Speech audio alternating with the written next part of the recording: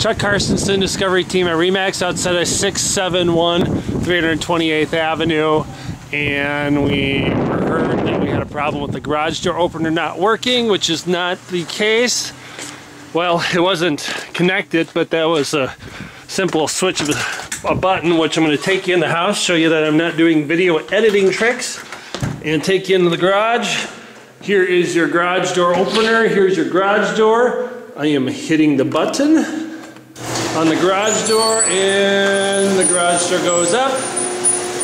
The problem that the appraiser had, which really surprises me here, you didn't notice that this little switch right here, this little handle right here was just pulled down.